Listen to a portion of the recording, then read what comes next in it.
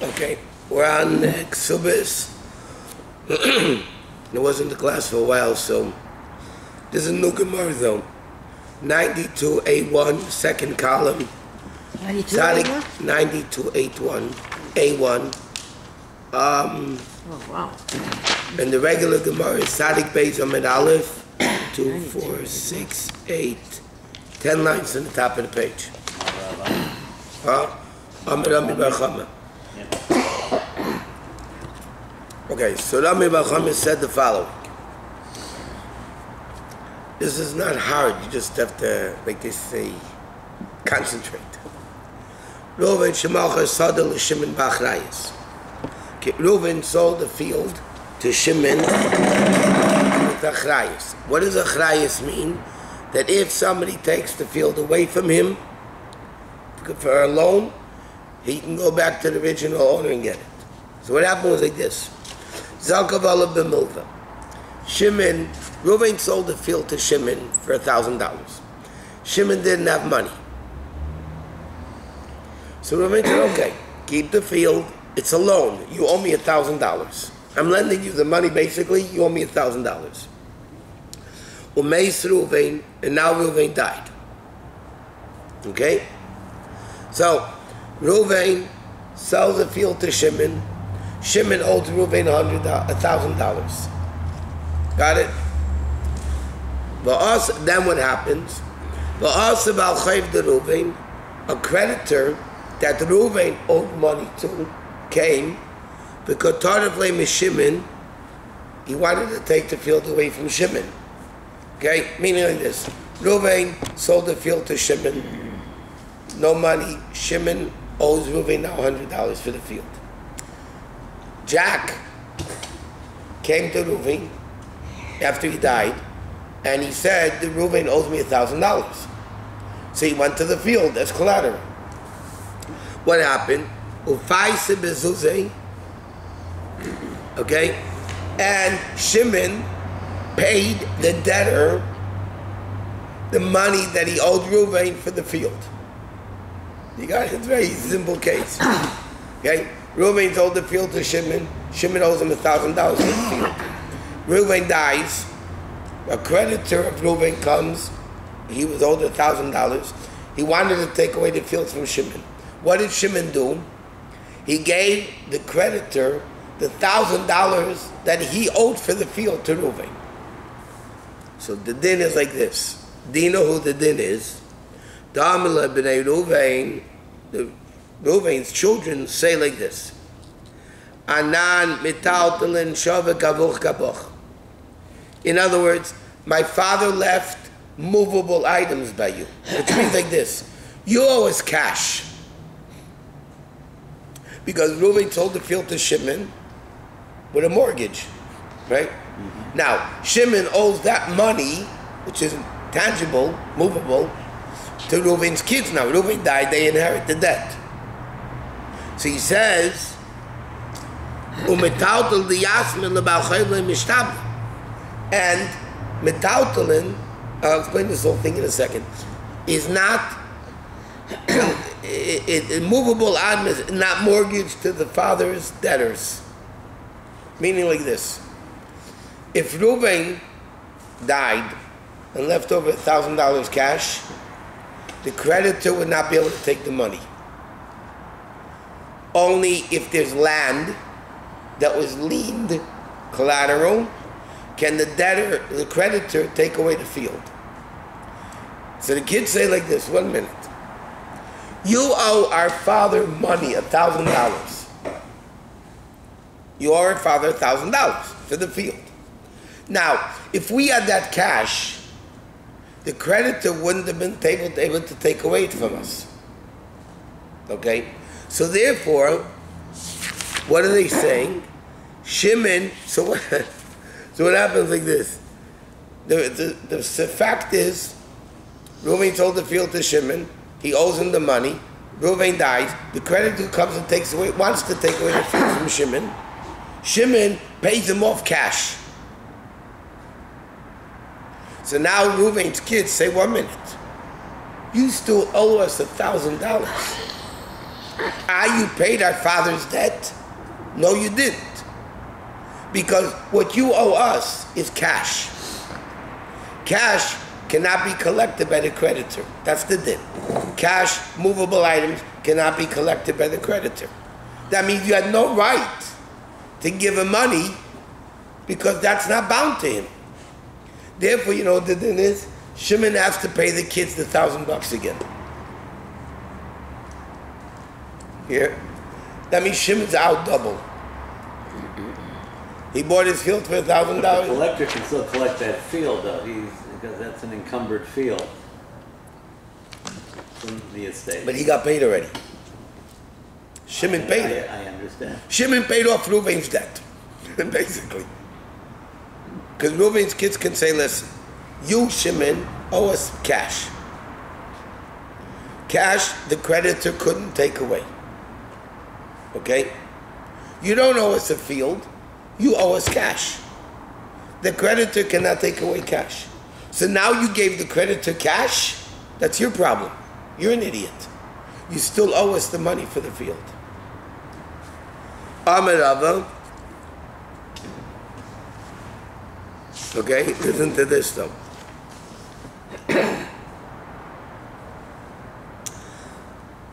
Amar Rava said, the kids, Shimon, okay, if Shimon is smart, he can get out of paying money. How can he get out of paying money? So like this. Okay, so he owes Reuven's kids $1,000 for the field, the debt. He should give them the land that he still has as payment. And then he could recollect it. Why can he recollect it? Because Reuven, when he sold the land to Shimon, said, I'm selling it to you with achrayas. What does achrayas mean? That if the field gets taken away from you by a creditor, I promise you another field. That's what he said, I promise you another field. So what's going to happen here? It's like this.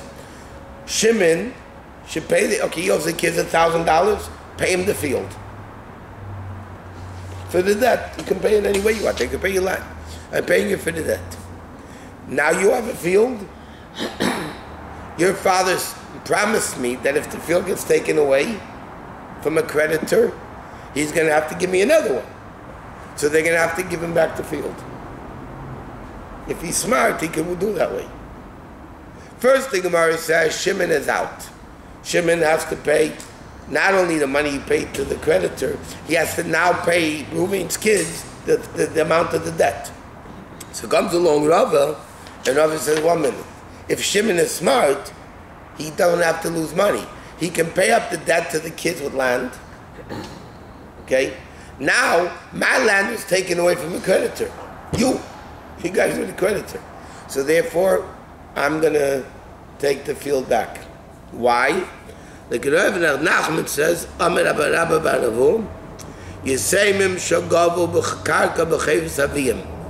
If orphans collected land, payment of a debt that somebody owed the father, Baal Chayv, the creditor, can collect the land from them. Because now it's land. They own land, not cash. They own land. If they own land, the creditor can come and take it away.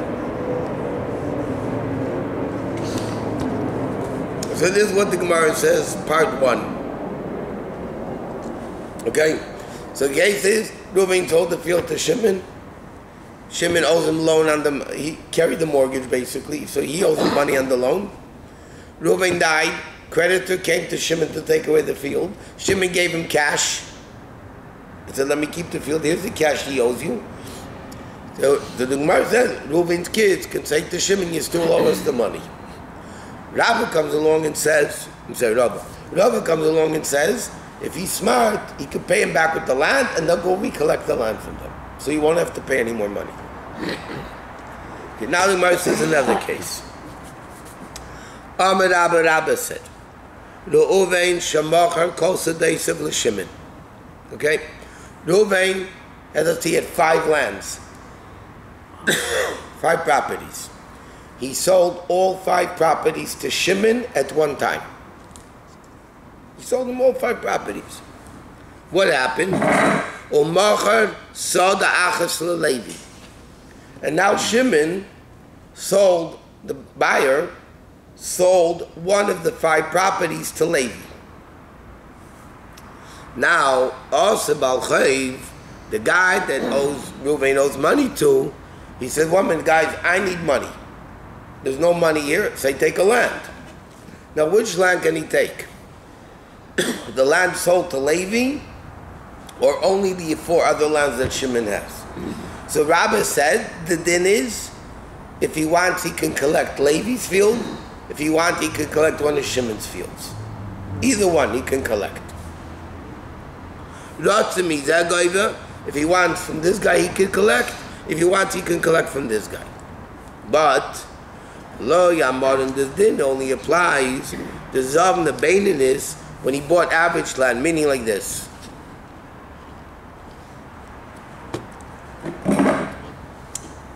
There's 3 types of land: good quality land, medium quality land, and lousy quality land. Okay? Now, who collects from which land? Everybody wants a better piece of land. It's smaller, more fertile. It's just a better piece of land. So the din is like this. People that you damage somebody, you do a mazik, they collect from the best fields. Debtors collect from the middle fields. Women collecting the ksuba get from the junkiest fields. That's what the Mishnah says. Now, Reuven sold 5 fields to Shimon. Shimon sold 1 to Levi. Correct? Now, comes along Jack, who Reuven owes money to. If he wants, he can go to Levi and take away his field. If he wants to go to Shimon and take away one of the fields. So the Gemara says that's only if Levi bought a Beinanis, an average field, because then the debtor can collect from it. But Izavna Idis Viziburis, if Levi bought good land or junky land, he didn't buy the average land, then the debtor cannot collect from Levi, only from Shimon. Why? Because Levi could say to the debtor,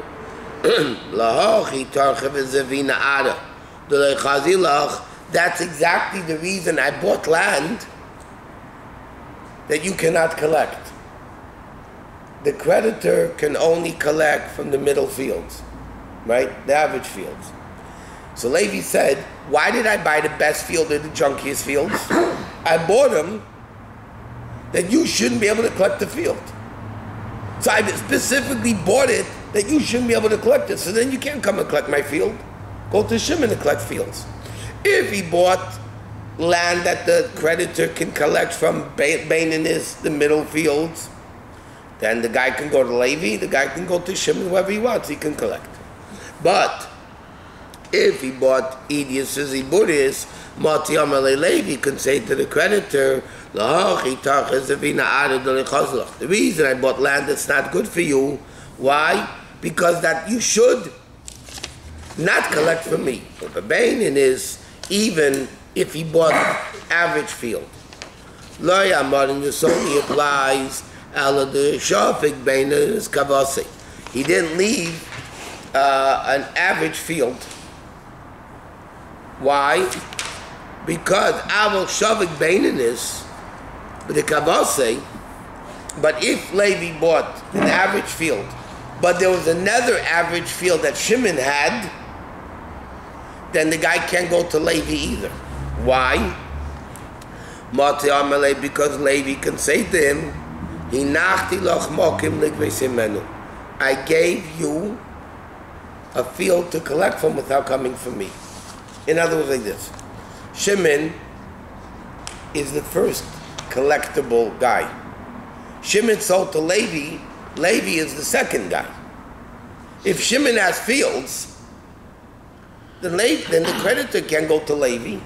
Only, Gemara says, if Levi bought an average field, and there are no other fields, average, then the guy could collect from Levi or he can collect from the other guys.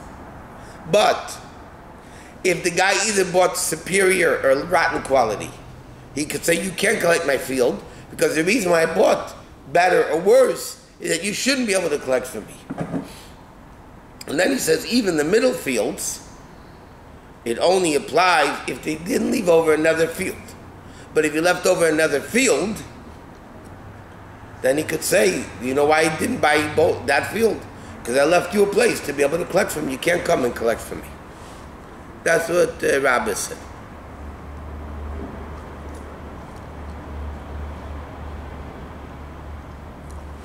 Okay, next. Amar Abaya. Second line from the top of Tzadik Beis Amid Beis. Amar Abaya, Abaya says another case. All similar cases, by the way. Ruvain Shemacha Sada L'Shimon B'Achrayis. Ruvain sold the field to Shimon. Again, Achrayis means if the field ever gets taken away from Shimon, Ruvain promises him another field. But also, B'Chayv the Ruvain, what happened? One Ruvain didn't die, he's still alive. But one of Ruvain's creditors came and took away the field from Shimon. Okay, that's the case. Ruvain sold the field to Shimon. Ruvain owed money to somebody. Somebody came to Shimon and took away the field. But Shimon bought the field by Achrayis. Now, Dinahu, the din is the Azel Ruvain or Mefatzali. Ruvain can go and argue the case with the creditor that I don't owe you the money. And Leimarti, Amalei, the creditor, cannot tell Ruvain, Lav Baldram did I have nothing to do with you. I don't have to respond to your arguments. Because right now, I'm coming to collect the collateral. And the collateral is by Shimon, not by you. So I don't want to deal with you. So what happened? Ruvain sells the field to Shimon under the condition that if the field gets taken away from Shimon, he gets it back. He gets back another field. Now, the creditor comes, takes away the field from Shimon, or wants to take it away. So Ruvain can come and mix in and say, 1 minute, you can't take the field, I'll prove I don't owe you the money. But the creditor can say, who are you? I'm dealing now with Shimon, right? Shimon has the field, I have to collect from him. I don't know who you are, Ruvain, I have nothing to do with you anymore. Why can Ruvain say that? Because he says like this, Mishum Damalei Ruvain can respond, the mefakta minei alai hadar. Hey, he said, what do you mean I'm not involved? If you take away the field from Shimon, I have to give him another one. Of course I'm involved. So I have a right to fight. You know, you can't say, who are you? Why are you mixing in? Because Ruvain could say, what do you mean I'm mixing in? If you take away the field from Shimon, he's going to come back to me. I don't want that to happen, so I'm going to prove to you that I don't owe you the money. And Shimon, and the creditor cannot stop him. Okay? Ikadami, other people say another interesting case. What happens if he sold it without Achrayis? Meaning, Ruvain sold the field to Shimon, that even if the field gets taken away, you can't get it back. You don't get another one. Ruvain could still fight with the creditor when he's taking away the field from Shimon. The guy could tell Ruvain, why you, if I take away a field from him, he can't give you, you don't have to give him anyway. So why, who are you to argue? You could say like this, I don't want Shimon to be angry with me. I sold Shimon a field. Yes, granted, no achrayas. That means if the field gets taken away, right, you can't come, I don't have to give him another field. Correct? But it's still, he's going to be angry at me. I don't want him to be angry at me. And that's valid. Then Abai says another case, bottom of the page. Ruvain sold Shimon a field without responsibility, without a guarantee. The Yotzal is seeking and protest. Okay, so listen what happened now. This case is a little different. Reuven sold the field to Shimon. No achrayis, meaning if the field gets taken away, Shimon's stuck. But people came now and say it's not Reuven's field. It's our field. How did Reuven sell you the field? No debtors over here. Reuven sold Shimon a field. The people come, the protesters come and say, what do you mean you sold Shimon a field? It's not your field to sell, it's ours. So he says like this, can Shimon back off the deal? There's nothing to do with the debtors and all. It's a very simple case. Reuven sold the field to Shimon. Yeah, then people come along and scream, it's a stolen field. He has no right to sell it to you, it's our field. So the Gemara says like this, I'll say it outside first. If Shimon made a chazaka in the field, meaning he walked around and did something in the field, too late. He bought it, tough luck. The field gets taken away, but he sold it b'shlei b'achrayis. That means I'm not responsible if the field gets taken away. But if he didn't acquire the field, so to speak, then the din is, Shimon can back out of the deal. Once he acquired the field legally with chazaka, I mean, this man's going to explain exactly what he did. He says he can't change his mind. If he made a chazaka, he cannot change his mind. If he didn't make a chazaka, he could change his mind. Because he says he didn't pay for the field. Because the Gemara said, by the way, the case is Shimon didn't pay for the field yet. If Shimon paid for the field, then he acquired it, and he can't back out anymore. He can't back out of the deal. If the person isn't authorized to sell the field, it doesn't belong to him. So if later they prove that the field was not Reuven, no, I'm saying, if they prove the field's not Reuven, Shimon will get back his money. He gets back his money. Gets back his money. It's stolen goods, like, or right. that. Okay. But the Gemara says that he didn't make a kinyan of chazaka. So the Mefarshim say the same din is he didn't pay for it. Because if he paid for land, you acquire with money.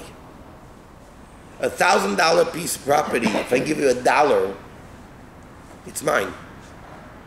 It's mine.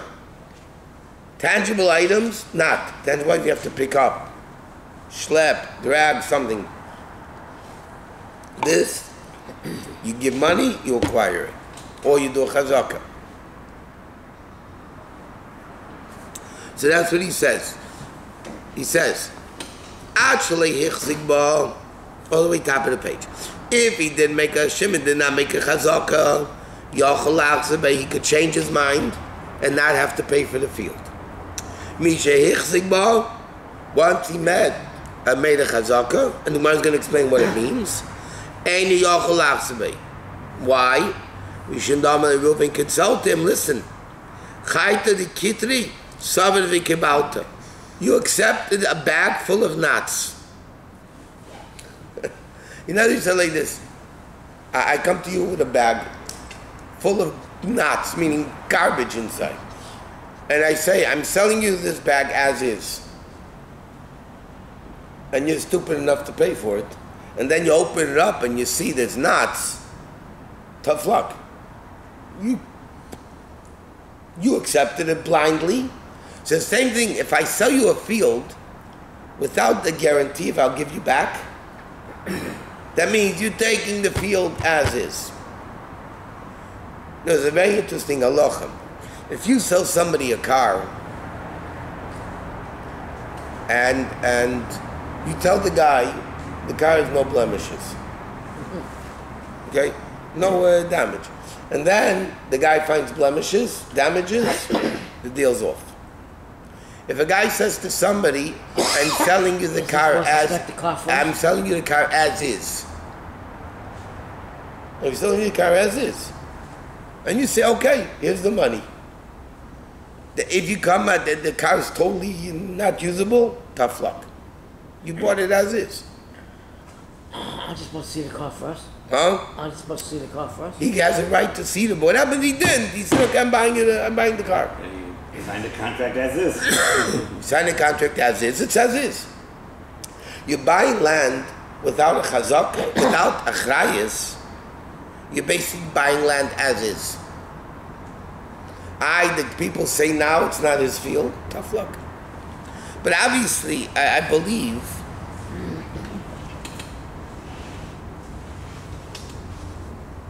One second.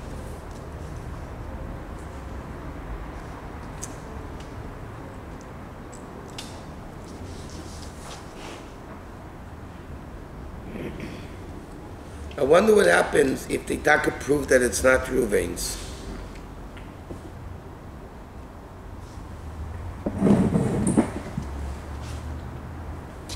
Shimon will get his money back. Huh? Shimon gets his money back. The Pash says he should. But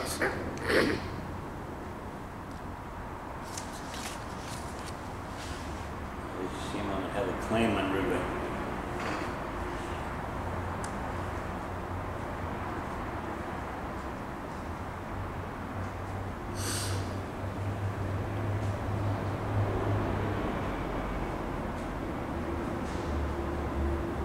yeah. Correct. Rashi says Taka.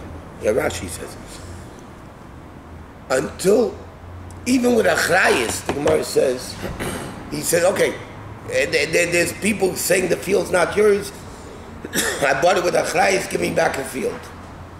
The second opinion the Gemara says, second opinion the Gemara says, you know what? You still can't do it. Why? Reuven could say to him, listen, prove to me that I sold it illegally. And then I'll give you back the field. But until then, I say it's my field. When the court will, and the court will rule, it's not my field, I'll give you back the money. Obviously he has to, because I can't sell somebody your house. Legally. I mean, legally, that's true. I can do it. You can't sell something that's not yours. But until it's proven, says to the guy, until you prove that it's not mine, even if you bought it with achrayas, Reuven could say to him, listen, right now it's mine, that's it. Nobody can take it away from you. They'll take it away from you, you know what, they'll pay you the money. Then they'll pay you back the money. Obviously, if I sell something that's not yours, that's not mine, of course they're going to get it. If they can prove it, of course they're going to get the money back. There's no other way of doing it. Okay, let's see it inside. First, the Gemara says, U'me'emes machzik ba, the fourth line. What is considered a chazaka that we say that if Shimon made a chazaka, he cannot change his mind? It's Peki Mechidai Shemitzvah when he walked along the borders of the field. As Rashi says like this, lands were separated by a thin strip of land higher than the fields themselves.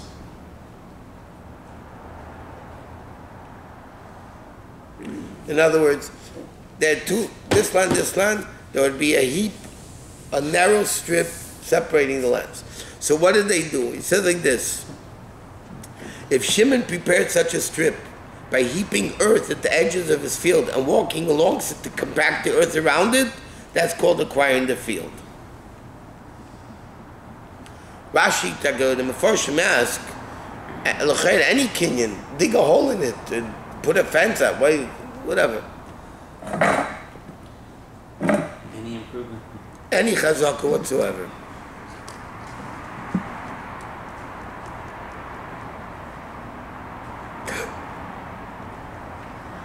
Then the other people say,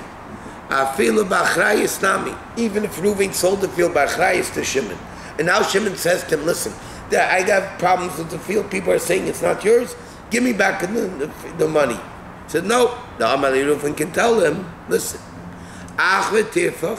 show me the papers that say it's not mine, and Hashalom I'll pay you. Show me that it's not mine, and then I'll pay you. Until then, I'm not paying you. because it's mine. Okay, let's start the next Mishnah.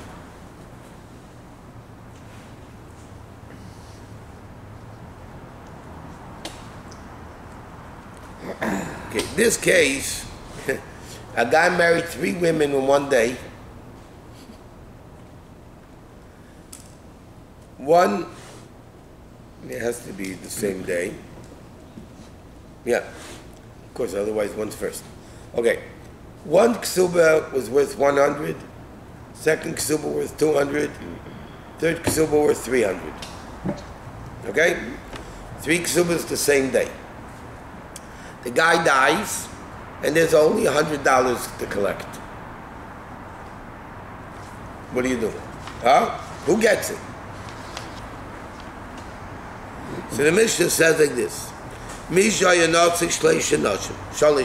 guy was married to 3 wives. And again, the ksuba is all the same day, because otherwise one would have a lien earlier. Okay. Ksubata shazumana, one ksuba is 100. Shazum asayim, one was 200. Beshalzu shleish me'es. Ve'ein sham elamana. There's only $100 to pay all the ksubas. So what do? Cholkim b'shava. You divide it equally. Okay?